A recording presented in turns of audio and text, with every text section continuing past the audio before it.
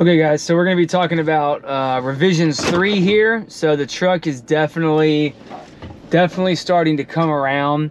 You know, it's been really fun going through, you know, a stock vehicle and making the changes, you know, and just kind of seeing how everything works out, you know. So hope you've been enjoying and following along, and hopefully you've been using some of this stuff too. So on this file, the first thing we're going to go through and get rid of is the short-term fuel trims. This one's pretty common, you know, to go ahead and get rid of, just for the reason that you don't really want the computer storing any bad fueling, you know, errors, or if you have a sensor go bad or something like that, you know, the computer will store that data, potentially, you know, more or less use it against you, which you don't want. You don't want to have to deal with that. So I highly recommend disabling the short-term fuel trims. There's no negative side to doing it. You know, especially on a big power combination that can be finicky, and a camshaft that doesn't make good vacuum. You know, you don't want to have fueling errors that will cause the vehicle to potentially run, you know, poorly and be finicky, which, you know, you will get with a big combination like that. The next thing we're going to do, which is pretty common, which people need to be careful with and not go overboard with, is we are going to bump the rev limiter up from the factory. I believe it's set at around 6 or 6100, somewhere in there. So, you know, 63 is a pretty, 6300 is a pretty, you know, healthy limit for a vehicle like this. You know, even for a car, that's a pretty healthy, you know, rev limiter for a stock camshaft setup. You know, so you can get a little bit more, you know, you can get a little bit more power and RPM out of it by, you know, raising that up. Another thing you can do too, with the rev limiter, is you can alter the cut method, which is a viable option. So spark is always going to be your fastest way to, you know, shut things down or cut power out, you know, so on and so forth.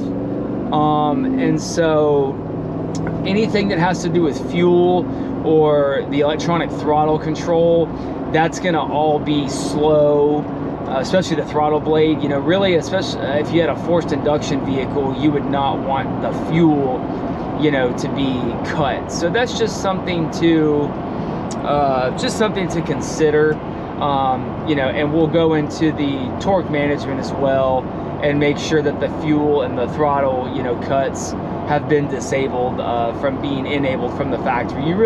Spark is really the only one that you need. Another thing we're going to go in and do is we're going to speed up the knock recovery rate. You know, a 0.2 or a 0.3, even a 0.4 or 5 is going to be fast enough to speed up, you know, the recovery rate. If the PCM pulls any timing out, you know, it will decide to add it back in very quickly. So we haven't changed anything with the knock sensors in this truck. There's no reason to go into the calibration and change a bunch of stuff. You definitely don't want to shut it off. But just speeding up the recovery rate, you know, is a nice little trick. You know, and then the next thing we'll do is we'll go in and we'll take some of the torque cuts out, you know, under the torque management section. Again, the fuel and the electronic throttle, and that'll just help this thing when it does try to, you know, take some of the power out. It won't close the blade or shut the fuel down, anything like that. And the last one is we're going to go into the transmission, and we're going to speed up the shift timing. So the TCM's ability to, you know, shift the transmission quickly, we want to just speed that up just a little bit. Not too much, nothing crazy, but just a little bit is going to be beneficial. So we'll go in here, and at the lower torque, you know, reported torque areas, we'll go with like a 0.45 or a 0.5, and then in the higher torque regions, a 0.2 or 0.25, and then we'll blend in between. You only need to copy and paste these to your direct upshift tables. You don't need to do anything with the skip shifts or the downshifts or anything like that. So we'll roll with this for the you know, for the revisions number 3, this thing is driving really, really well. You know, it definitely moves out much better. The shifts are much crisper.